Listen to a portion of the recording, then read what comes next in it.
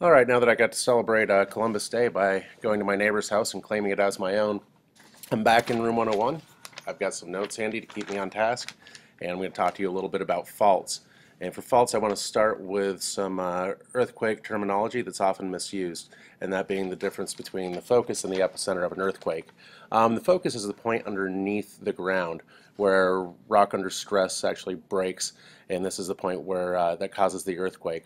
The point directly above the focus on Earth's surface is called the epicenter.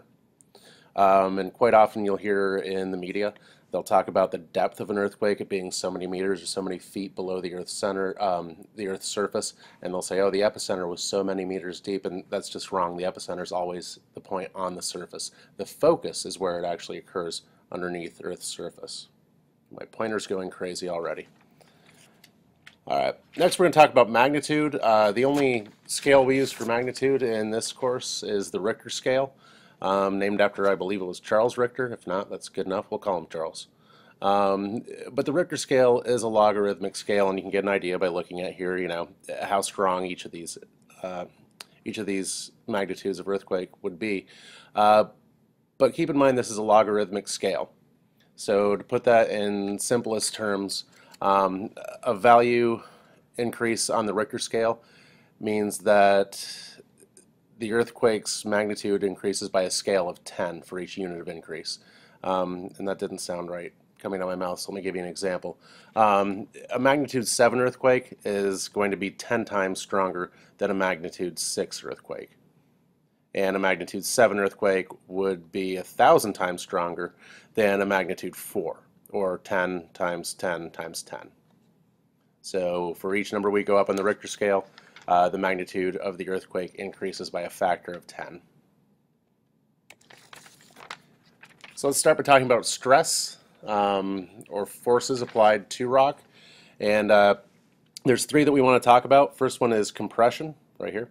So we have forces squeezing the rock together. Tension is when they're pulled apart in opposite directions. And then shearing is when they're pushed in opposite horizontal directions. So stress results in movement along faults. So before we talk about faults, let's look at a couple of terms here. And this fault doesn't seem to be moving. That's a shame. Oh well. First, fracture is a break in rock caused by stress. A fault is movement along that break.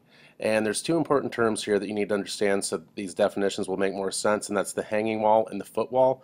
The hanging wall is above the fault plane, this being the fault plane right here, and the footwall is below it. And sometimes they look side by side, so it's kind of hard to understand.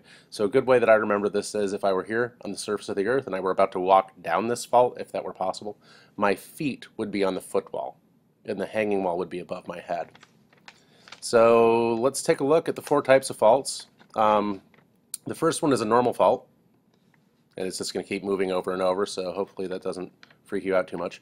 Normal faults are caused by tension or pulling apart. So along this fault, these two blocks would be pulled apart, the hanging wall and the footwall, and in this case the hanging wall moves down.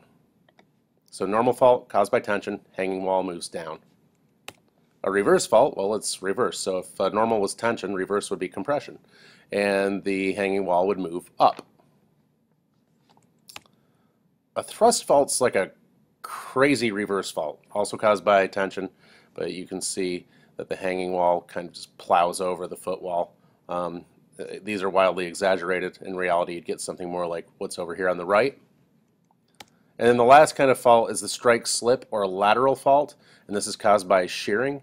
We can have either left lateral or right lateral faults, and the easiest way to remember this is by looking at what way does it look like that fault is moving.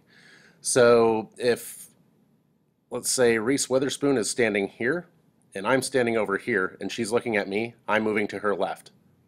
Likewise, if I'm looking at Reese Witherspoon, she's moving to my left if I'm standing here and she's here.